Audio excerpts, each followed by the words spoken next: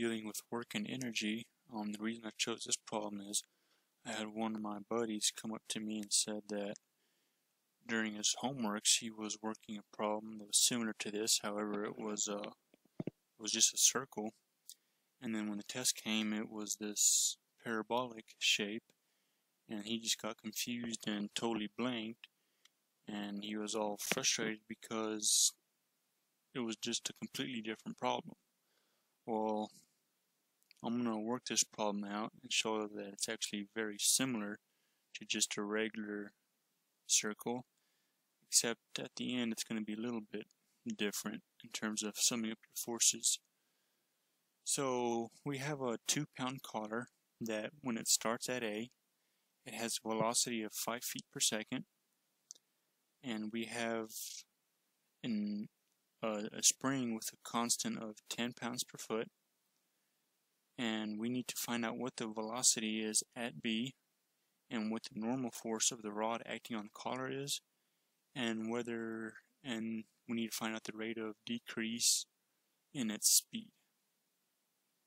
So first off, we need to use our conservation of energy to find out the speed that it's traveling once it gets to B. So I know I'm going to write a little bit different than what the dynamics textbook shows, but we have kinetic final plus potential final is equal to kinetic initial plus potential initial. I think the textbook writes it as TF and UF, or VF, I think. But I'm just going to use kinetic and potential as K and U. Hope this doesn't confuse anybody. This is how I was taught in physics, and dynamics is the only textbook that I've seen that uses T and V, so I'm just going to go with what I know. Shouldn't be too confusing. So we start with our final. So we don't know what the final is at B, but we can write it in terms of its kinetic energy, 1/2 m v squared plus mgh, that's the gravitational potential. And now we need to write the potential of the spring. Well, we have an unstretched length of 2 foot, and our x is 3 feet from the origin to B. So it's 1/2 ks squared. I guess I'll write the numbers in later on. I'll just write everything symbolically for now. And that is equal to our kinetic energy at its initial position plus its gravitational potential plus its spring, the potential of the spring. So now we can write our numbers in, and hopefully we have enough to figure it out. So it's 1/2 mass, which is 2 pounds, over our acceleration, VB squared. Oh, I knew I was going to do that. VB squared plus mgh, so gravitational potential. Well, I want to use my x-axis as our datum. So B lies on the datum, so there is no h. So just so consistency, I'll just write everything out. And then our K is plus 1/2 10. Now S. So it's the stretched length of the spring. So we know when it gets to B it's going to be 3 feet long, and then we have an unstretched length of 2 feet. So our S will be 3 minus 2 squared. I'm going to put this in a big old bracket because I'm going to write below it now. And all this is equal to, and we have 1/2 mass. Our velocity at A, we said, was 5 feet per second. So 5 squared plus gravitational potential.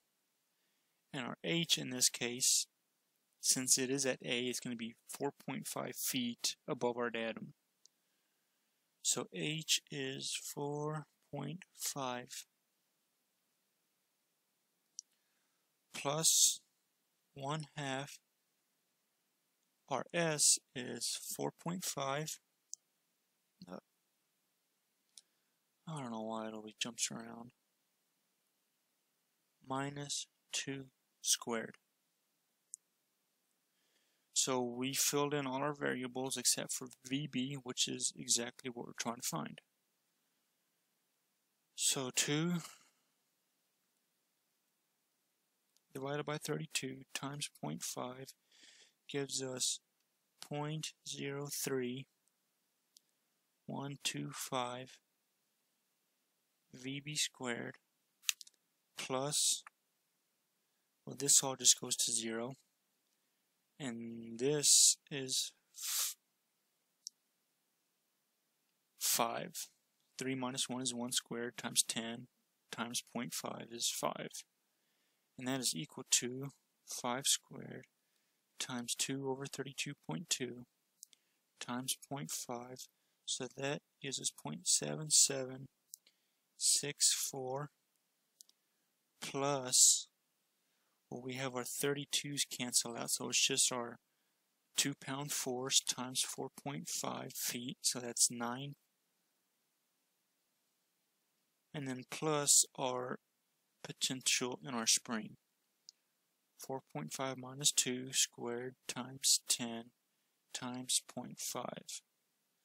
So we have 31.25. I'm not writing units, but I guess I probably should be doing that. Well, we know velocity in terms of feet per second, so we'll just write that in the end.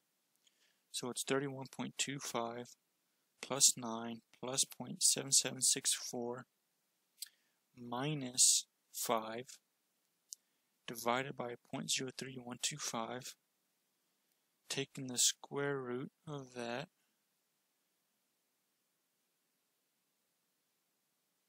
gives us a velocity of B as 34 feet per second. So that we used our energy principle, conservation of energy.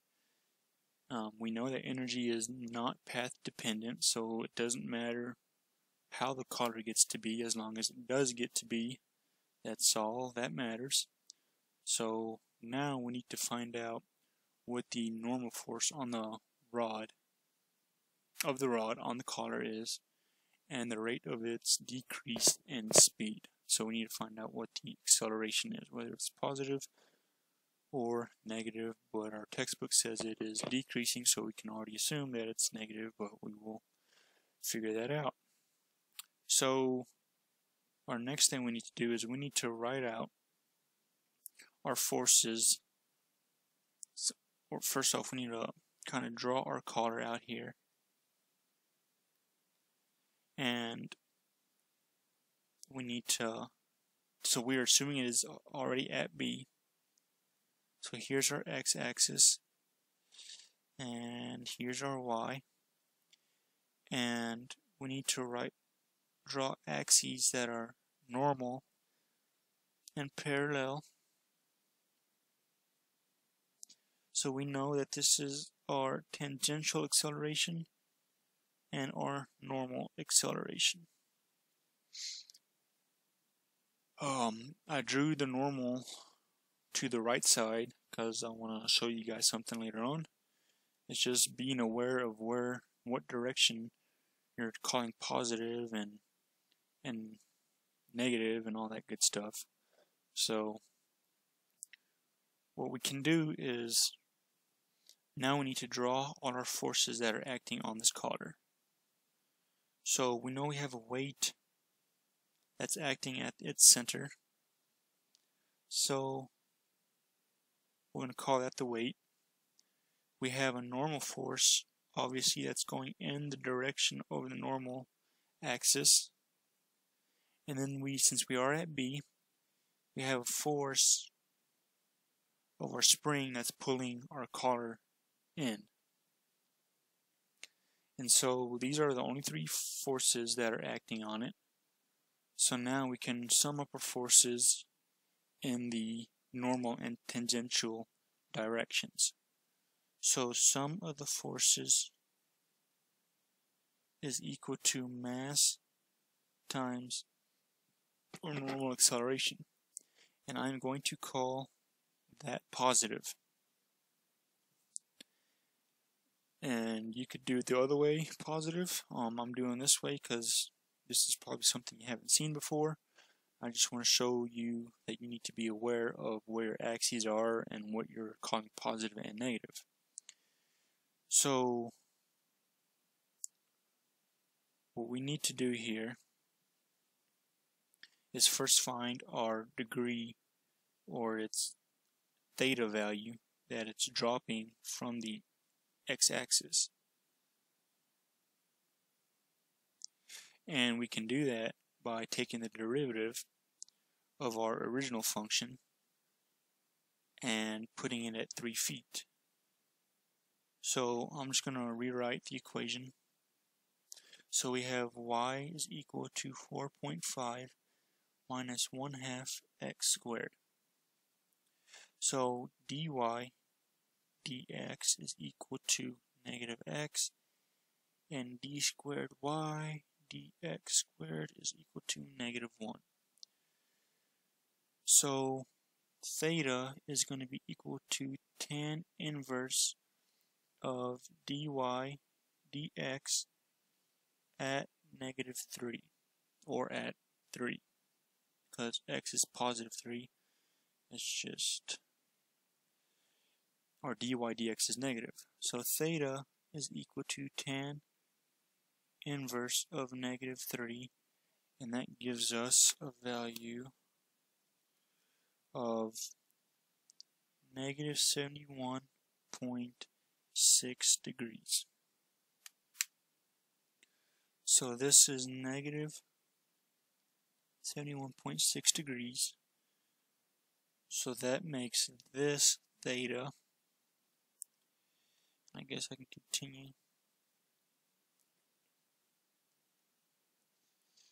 And since that is theta, this is also theta. Okay, so now we can finally sum up our forces in the normal direction. And so we have negative W times the cosine of 71.6 plus our normal force minus our force due to the spring, and that is 90 minus 71.6. Because we are worried about this angle right here, because we know this is theta, and so this little angle here is 90 minus theta. And that is all equal to our mass and our normal acceleration. So we know our normal acceleration is equal to VB squared over rho. And we do not know what rho is. However, we can calculate rho. So rho is given, I'm just going to write it down here, as 1 plus dy dx squared, all raised to the 3/2 over the absolute value of d squared y dx squared. So that is 1 plus negative 3 squared. I don't know why I wrote those brackets so big. So we found dy dx earlier as negative 3, and over the absolute value of the second derivative of y, which our second derivative of y is negative 1. So I'm just going to write -1, and absolute value of that is just positive. So we have -3 squared, so that's 9, plus 1 is 10, raised to the 3/2. That gives you 31.6 something. Divided by 1, so that's 31.62 feet. That is what our rho is. Well, that's the radius of the kissing circle, if you would, at B. So we need to find our velocity at B, which we found to be 34 feet per second, over our rho, which we just calculated as 31.62, or 34 squared. So, hopefully I can go ahead and erase our rho. Have just a little bit of continuity. So now we can write our numbers in. I guess I kind of already did. So -2 times cosine of 71.6. We do not know the normal force, minus force of the spring. So force of the spring is F is equal to Ks, or Kx, whatever. So our K is 10, and our unstretched or our stretched length is 1, so which is 10 feet. So minus 10 times 90. Oh, isn't it?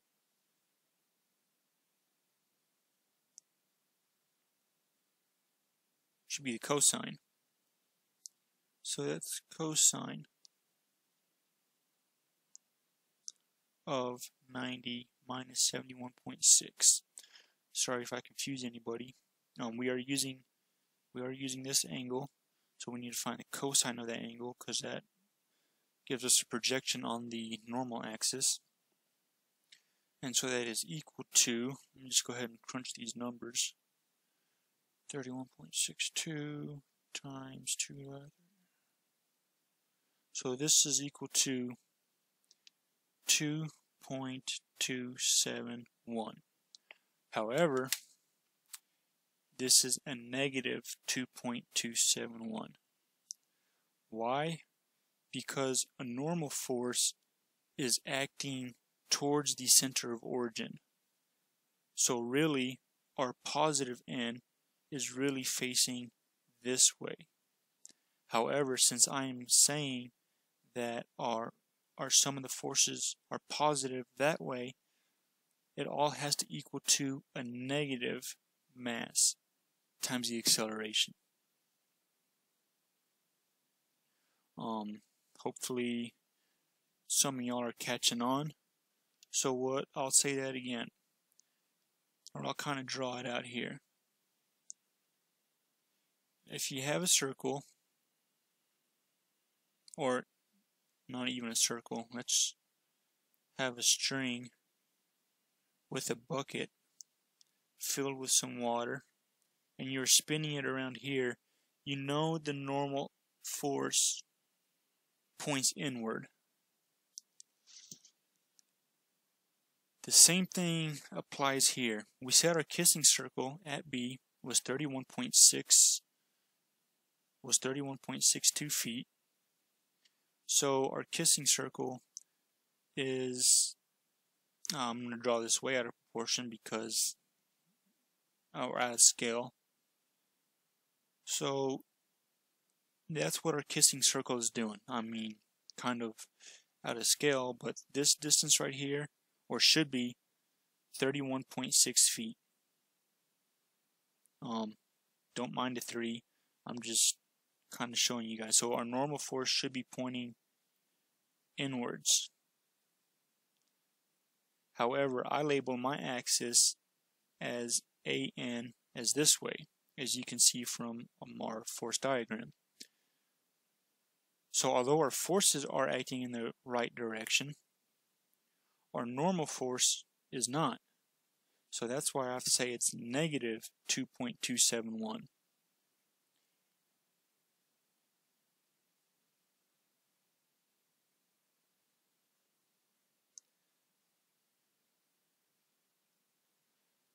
hopefully some of y'all get that. If not,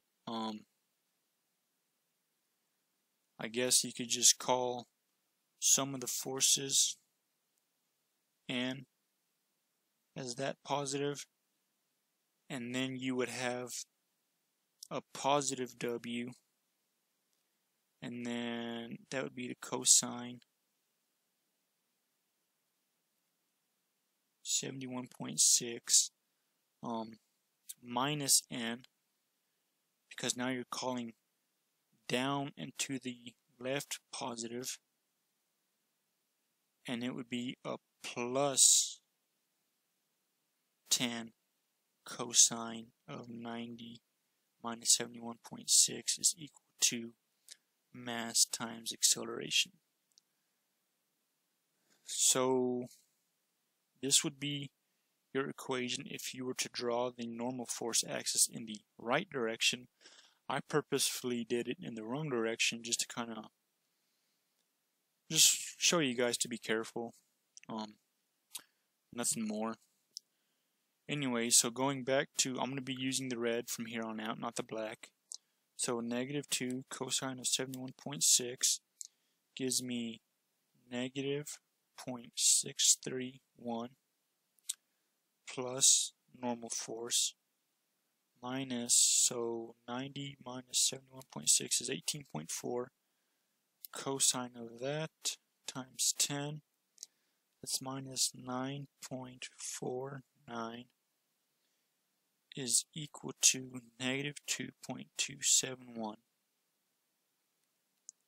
So negative 2.271 plus 9.49 plus 0.631. So we have a normal force that is equal to 7.85 pounds. And so the only thing we need to find now is the rate of decrease in its speed. Decrease or increase, I don't know why it says decrease, because now you know you're looking for a negative number, but either way. So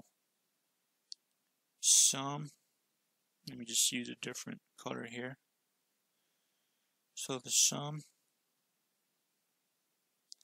forces in the tangential acceleration,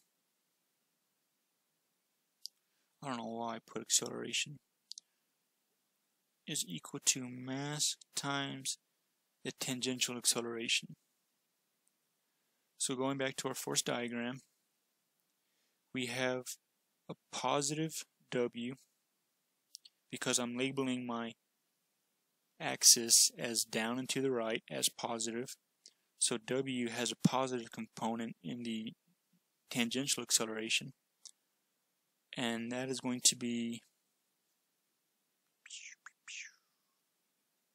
W sine of theta. So W sine of theta.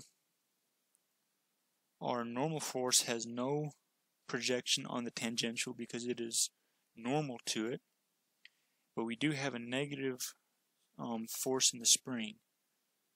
So it's negative sine of 90 minus theta. So negative force of the spring times sine of 90 minus theta is equal to our mass times our tangential acceleration. So W we have as 2 times the sine of theta, which is 71.4, if I remember, 71.6. So 71.6 minus our 10 pounds due to the spring, sine of 18.90 minus 71.6 gives us 18, what was it? 18.4. There's where my 18.4 is equal to mass and tangential acceleration. So 2 sine of 71.6 gives us 1.89 minus, or just 10 sine of 18.4. So minus 3.16 is equal to our pound force, 3.16, and that's divided by 2 divided by 32.2. So we have a tangential acceleration of negative 20.4 feet per second squared. So I mean, it's just a little more tedious, I guess, a little more time consuming than if it was just a complete circle. Because if you are at B, if you draw your force diagram, I mean, this is your normal and this is your tangent, and if this is the normal force, and you also have a projection on top of the normal force, you have the force due to spring, and then you have a force down due to weight. I mean, there's no sines and cosines, and theta would be 90 degrees or negative 90, and all that good stuff. I mean, it's no different than this. Only thing, it's a little more time consuming because you have to find rho for your normal acceleration, and you have an angle of 71.6 degrees, so you just have to project your force of the spring and the weight and all that onto the right axis. That's about the only thing different. I hope I didn't confuse anybody too much about my axes, especially the normal force. If that did confuse anybody, I'm sorry. Just remember that the normal axis should go into the direction of your circle, the center of your kissing circle, and if you do have it going away, that now your normal, or your sum of the forces, is equal to negative mass times acceleration. If anybody has questions, feel free to let me know, and we'll see you in the next video.